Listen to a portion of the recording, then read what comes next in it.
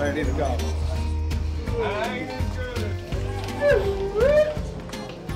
So what are we doing this morning? Go do our workout. Pile in the van. If you do time, you have nothing else to do. So most mornings we do exercise.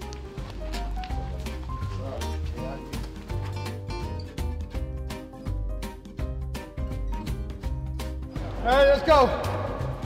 They will be smoked by the end of this.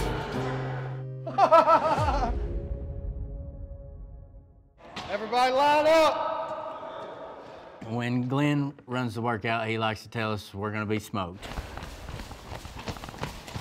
6, 7, 8.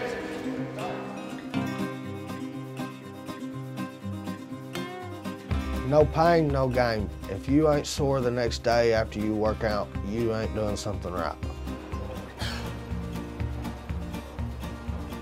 Glenn, he wants to make everybody hurt and sweat, and he goes that extra mile during the workout. You ain't gonna be able to walk tomorrow. Yeah. I'm running the workouts. A little slow.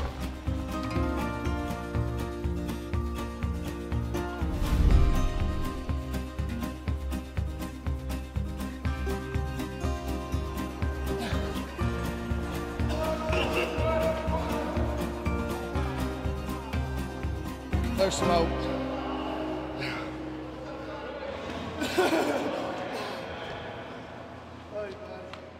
Stretching out. At the gym, there's a picture of my oldest daughter on the back wall. Number 15. I get to see her every day when I come to work out. When was the last time you saw her in person? 2013.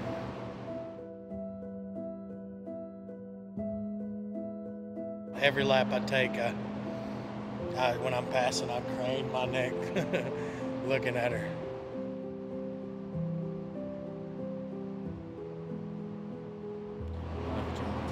Love you too.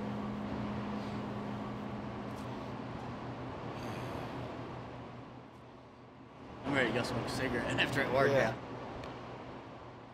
Both of you have been out of your kids' lives quite a bit. Yeah, it's been due to our active addiction on the streets and jail time in here. I have 4 kids, 3 girls and 1 boy.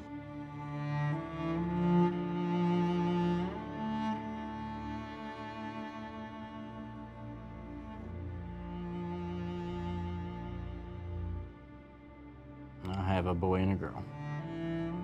I took care of my kids. They didn't want for nothing. I didn't get high around them. I was a functioning addict because, you know, I kept money, kept things, so I thought I was okay. But DCS, they still took my kids. I miss my kids, you know. I love them. I haven't seen them in a long time. I hope whenever I fix myself that the adopted parent of my children, he'll maybe let me see them, you know.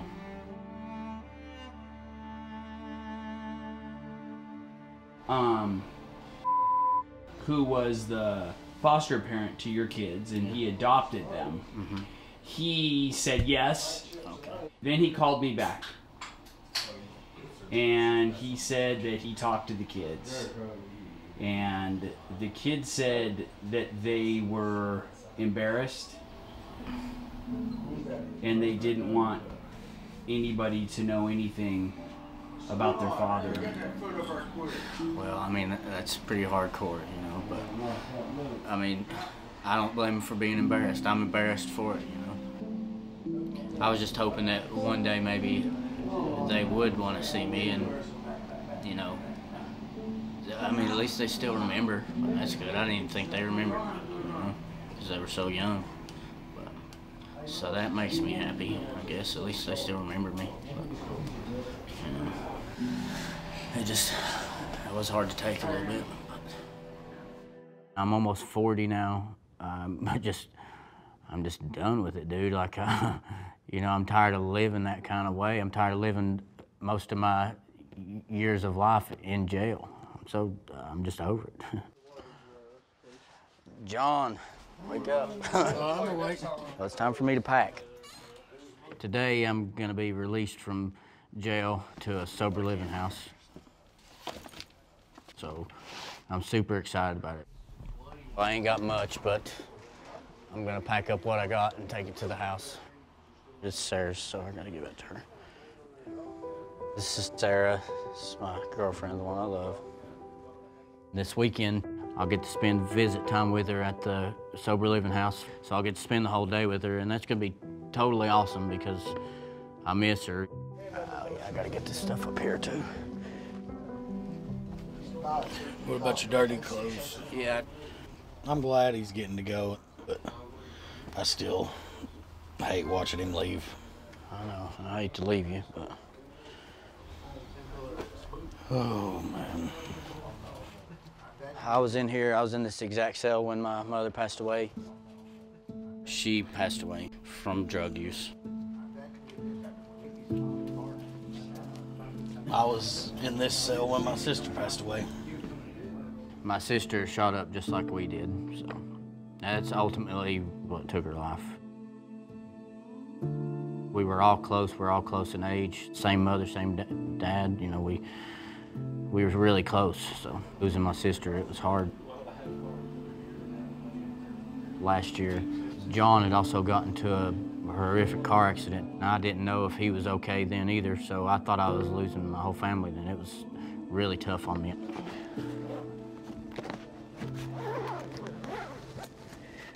I think that's it. Come grab this, Luke. I love you. I love you too. You're gonna be all right, I promise. I know. I'll see you as soon as I can, okay? Okay. And I'll send you whatever I can. All right. I love you, Joey. I love you too. Set a good example for you, big guy. Ow! Throat punched me. That's just some love so you remember me at the house. I love you. Here, hug me one more time. I love you. I love you too, Joey. I love you.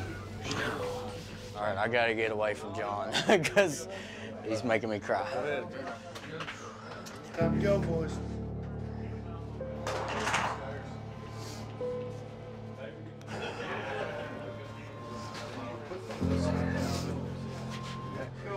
Stop, John. I love you. I love you too. All right.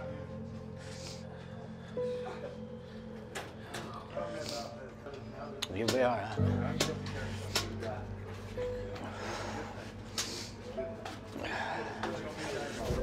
I love you. Love you too.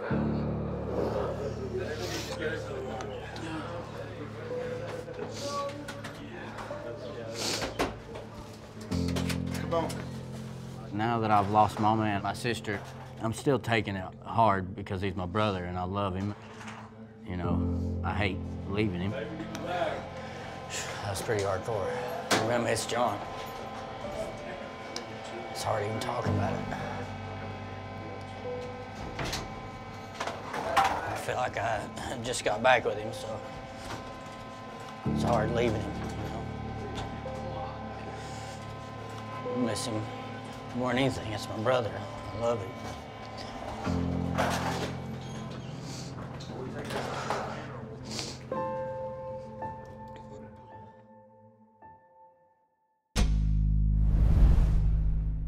Both Joey and John are in jail for not only drug-related issues, but they themselves have crazy drug-related addictions. That cell that they're all living in together is part of a program inside the Cocke County Jail that's trying to help these guys get off drugs. It's called JCAP. How many guys were raised in Cocke County?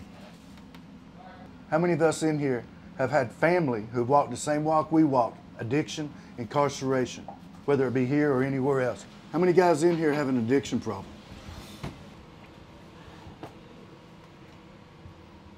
How many guys in here have overdosed more than one time? Yeah. Guys, that speaks volumes. The sheriff implemented that program. They're proud of the program, and there's some really wonderful people there who show up and try to make a difference. But what I'm going to tell you is, it's not enough.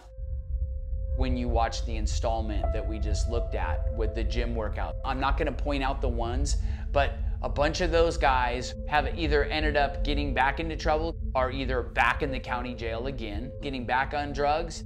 Some of the guys, they've caught cases while they were in the jail. So imagine you got a guy that's trying to get sober, he catches a case from something that he did a year ago because the county's so backlogged with charging them, they catch more time and then they act out. Again, the problem, the cycle continues. That's what's happening in Cocke County. Watching John and Joey have to separate from one another, like, can you imagine two brothers, they want to love each other so much, they almost rather stay incarcerated together than being separated? Like, holy like, that's a crazy story. They've spent so much time together that they want to stick together. Watching him say goodbye, like, I'm not a real emotional guy, that made me pretty sad. That one was a big moment. I could feel the love. You could see how other guys were going to take care of each other. Like, that's how much they know each other. That's how much this isn't like that, you know, super crazy, let's fight each other jail system. It's like literally, this is their community. They have to take care of one another. I thought that that was wild. They're off the drugs. They're trying to stay straight. But knowing how many times they've been incarcerated together really makes you wonder, will they be able to walk on a path to where they don't end up in trouble again?